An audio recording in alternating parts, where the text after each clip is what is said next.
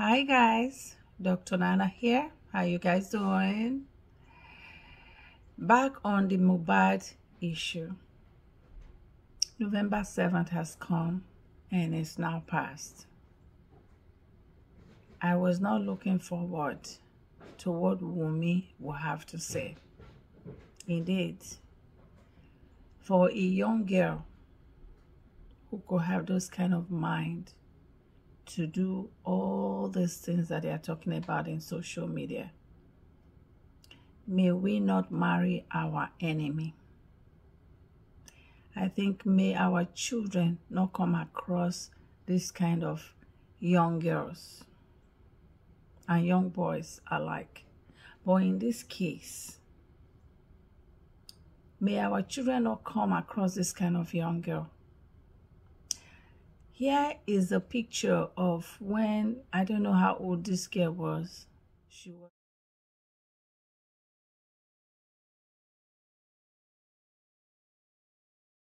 was already in the public with all these musicians, right? At that age, many girls will want to go to school. People fight to go to school. So the culture of our Nigerian system promoted so many of these kind of things, where there's no true education policy, education leadership, to align people, young boys and young girls alike, to go to school. Where people are not educated, so many things go wrong in the system. Where people only depend on religion, so many things go wrong in the system.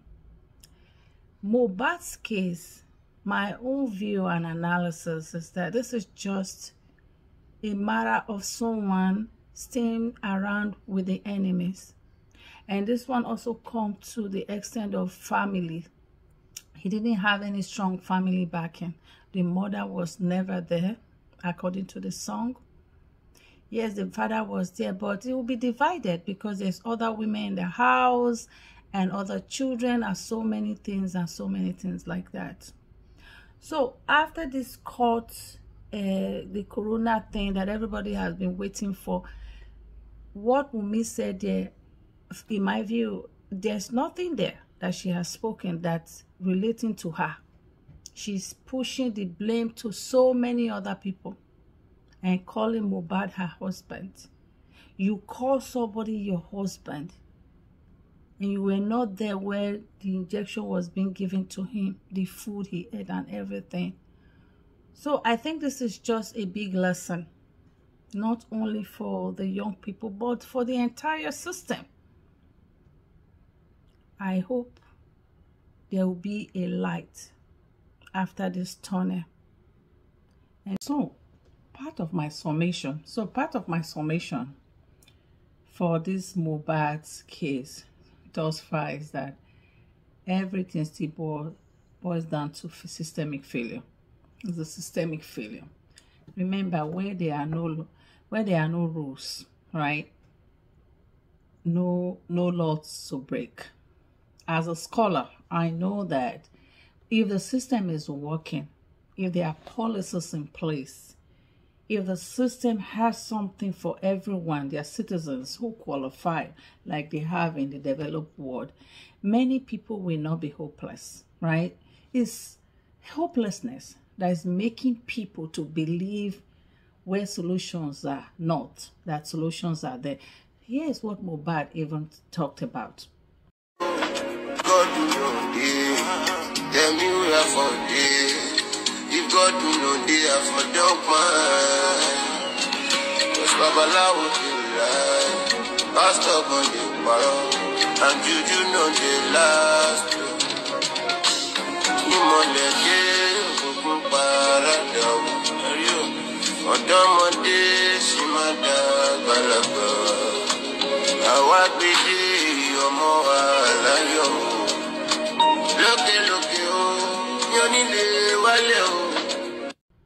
So that means that most of us know this, but because there's no hope in the system, people continue to believe in things like this. Otherwise, somebody like Wunmi girl,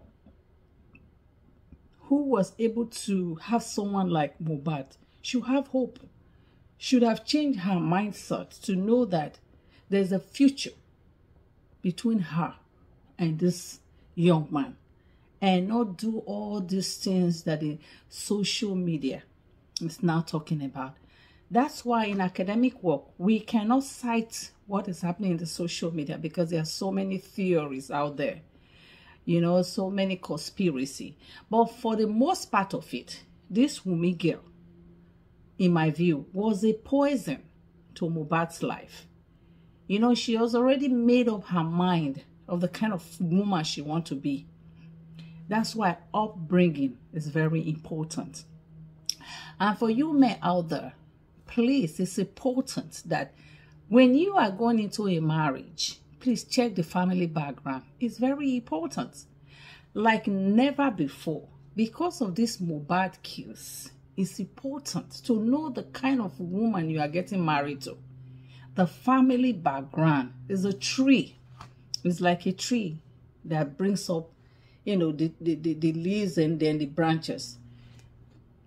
The family of this Wunmi girl, in my view,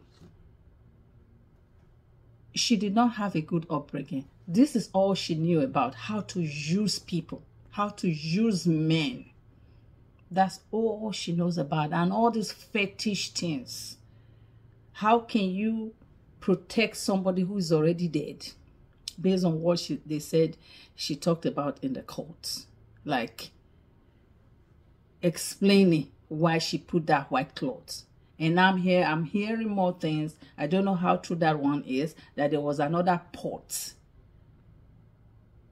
by Mohbad's head. Why is somebody believing this kind of things? So in essence, my summation is, when you see evil, don't condone it. When your wife or the girl that you tend to marry is a hookup girl, run far from that kind of person. There's no good thing that will come out of it. And you all, you need to look deep to these people that are preaching all of this. Since this Mohbad case came up, no one of them is speaking directly, because they know social media is here to stay. Any word they speak, they will be quoted. I want to thank you all for listening. I hope we will learn from this Mohbad case. And I also pray that there will be justice